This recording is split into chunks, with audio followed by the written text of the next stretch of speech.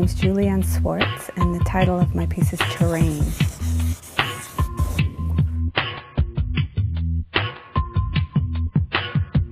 I was asked to do a piece for the pavilion area, the entry pavilion. I spent a little bit of time in that space, just a couple hours, and thought about the verticality of the space, and thought about cutting that verticality with a kind of mesh that you could see through, and thought about filling this space with sound, with voices. It's always going to be cozy. I know. We have keys. And I also thought about sound moving around the room, because the room has quite a bit of echo to it, and you can sort of overhear other people's conversations wherever you are in the room. So I thought about kind of capitalizing on that aspect and almost making like ghosts in the room. That's what happens. It's always art school, right? Because I asked for volunteers to record for this. I gave them sort of leading questions asking to obtain material, but a lot of the material is their own. I asked them to hum in a certain way with the breath, and then I asked them to let that tone lead them into a song from their memory.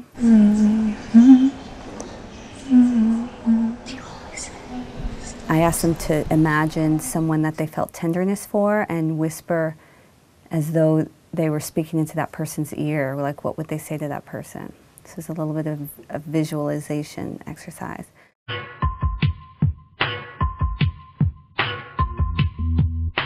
Well, I generally start out with an overriding concept, like an overriding atmosphere or idea of how I want a space to feel, and then I'll just set about trying to make that happen. And there's lots of experimenting, lots of testing. The way this piece is made, it's 12 separate channels of sound, so it's 12 color-coded nets to distinguish each channel, and each net is made in 2 pieces. And we had to do a lot of figuring out how to make these nets, you know, to look the way I wanted and also function the way I wanted. The materials are primarily wire, 14 gauge, just regular hookup wire. I researched, I probably called all the wire distributors in the country and 2 out of the country in order to get the colors I needed, because I needed 12 colors of wire. You know, and of course I wanted them to be certain shades. And so I ended up having to get a couple of them dyed, but most of them I found commercially available. And then the other main material are speakers. And there's some hardware, like some connectors, and the sound file. And that's it. It fits in the realm of other pieces I've done that use sound in a spatial way. And it also fits into work that I've been doing recently, which is exploring sentiment and bringing sentiment into a fine art context, which is a little tricky.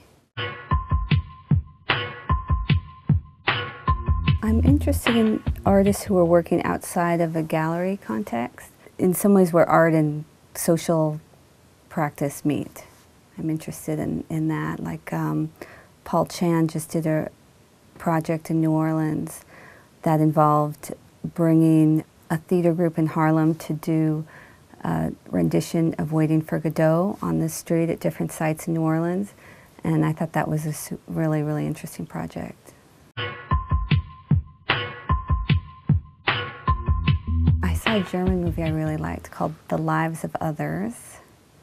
That was good. A naturopath. I'd work with medicine, but probably, you know, some kind of natural medicine. Maybe, maybe I might be an acupuncturist or something.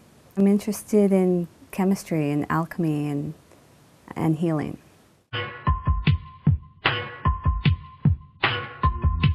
That's all, yeah. That's Okay, great. good. Well done. Thank you.